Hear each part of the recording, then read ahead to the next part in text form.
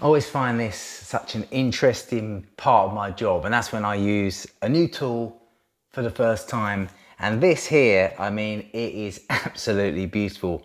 Probably the nicest looking rail saw that I've ever seen. It's like super ergonomic. It almost looks like a supercar. I'm hoping it will run like a supercar too. So this is Hilti's battery rail saw. Okay, it's on the new Nuron platform, and I have the dust extractor that goes with it as well, which is obviously M class, and it's a complete system, obviously, as you can imagine.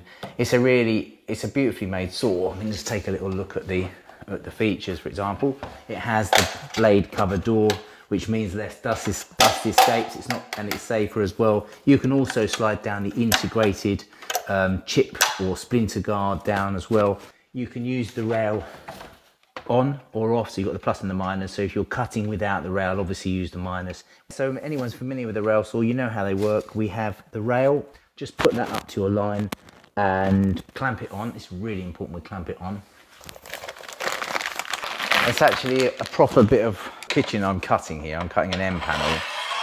I'm cutting through the back, because if you're going to cut a laminated board or a veneered board, if you can with a circular saw, cut from the back side. So the beauty of this is we'll have a perfect cut on the other side, and we'll also be able to see the quality of the cut on this side as well. Also, you'll see there's just a sacrificial bit of board underneath. All that does is it means that most of the dust is going to get drawn back up, because if you don't use a sacrificial board underneath what you're cutting, then some of the dust will escape underneath. And I'm working indoors, and I want all of this dust, if possible, to go back into that extractor, of course. So I'm going to clamp this on.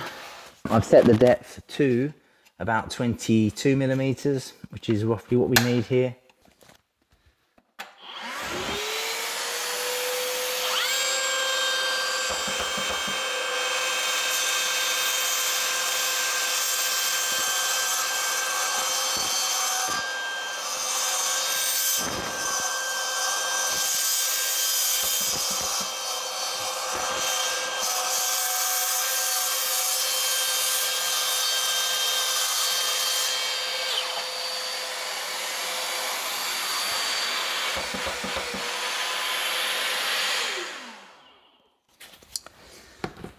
Well, I mean, it's a piece of cake. It's an absolute breeze, and the cut is, I mean, this is the face side, the one that's actually going to be seen, and it's perfect, of course, because we're cutting from the other side.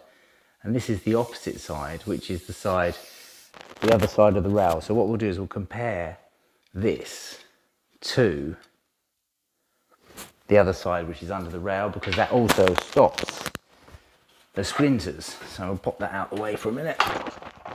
Out the way. And this cut is really, really nice. It's a lovely looking saw. It's really well balanced as well. Let me demonstrate something, what I mean about balance. Let's take off the extractor. If you think about the saw and you're pushing it, where your arm is, you effectively, I know it's sitting on something, but you still need, if it's heavier to one side, the thing will tend to, as you push it, it'll tend to steer in its rails. So you'd obviously adjust these two small adjustments here. When I talk about balance, if I stand a piece of MDF here and I put the center of the saw on that, I want to make sure that it's as close to center, standing up on its own, as possible. So you can see that the overall width of the saw, we're roughly in the middle, and I think that's super important. So it's the sort of thing, as a tool geek, I often try to check. So anyway, so that is the SC6WP on the 22 volt Nuron platform from Hilti. First cut I've ever done with it.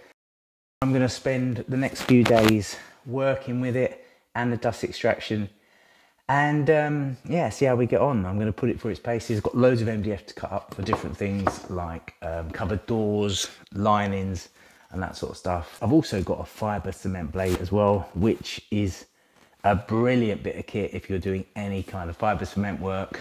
Even some of the bathroom panels now, the hard ones, it's really good for that as well.